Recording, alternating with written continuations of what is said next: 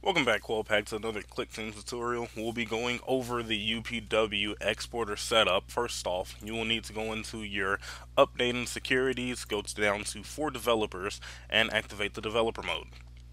I'm going to be porting over my game Brotastic for this demonstration just to show you how everything works. I do have a debugging video already up on my channel. This will be replacing that video. It will have more information about how to set everything up, and I will be using this UPW on Xbox development environment to kind of guide myself through. I already have everything set up, but if you want to read the literature yourself, I will post a link down below. If I can find my paint.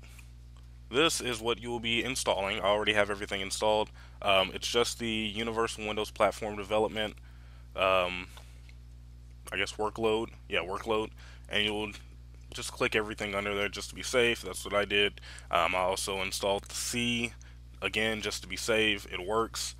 Um, Down here you'll probably need some of the mobile gaming workloads if you want to do Windows 10 phones, but I am focusing on Xbox One devices today. So first things first, over in Click Team, you're going to change your build type to UWP project. And I already have, after you change that, you can go up to File, Build, or right click and build, however you prefer. And I'm going to place this on my desktop. Okay, once that is done, you should have a folder on your desktop. I have my Brotastic folder over here. We are going to open up Visual Studio. Over here, we're going to open a folder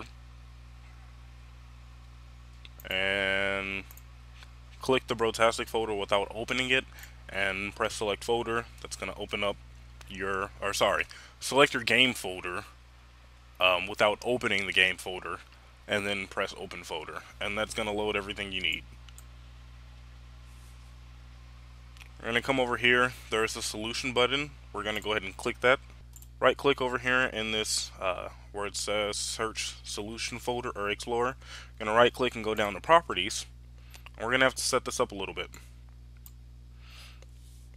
We're going to use debug 64.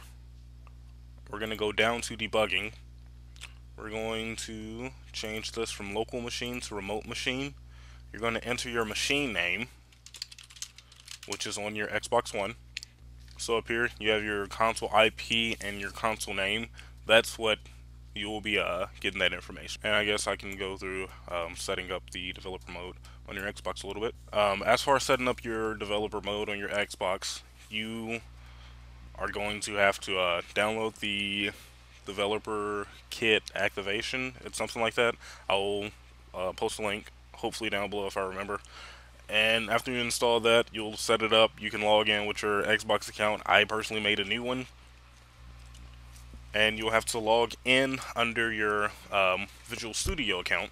I'm using my business email address, so everything is under my mrogers@quillstudio.net email address. My Xbox profile that I have on the Xbox One, my Visual Studio login is under that. After you put in that name, that machine name or your IP address, you want to come down to the required authentication and change that to universal unencrypted protocol.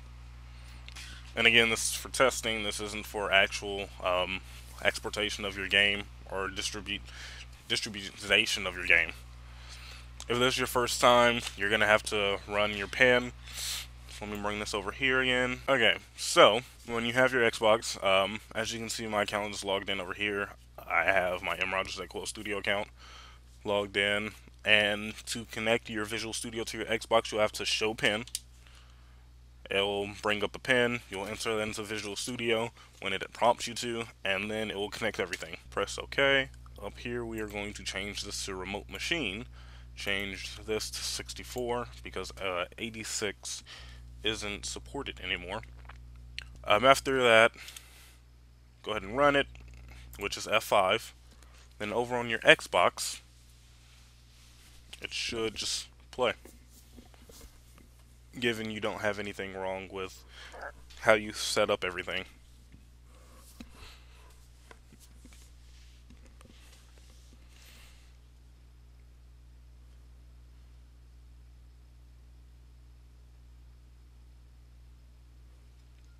And there you go. Some of my things are off just because I quickly put this together. As you can see, I have my game Brotastic on my Xbox. And I'm just going to play this till I die, so I will see you guys in the next video. Oh, there, I died. Later.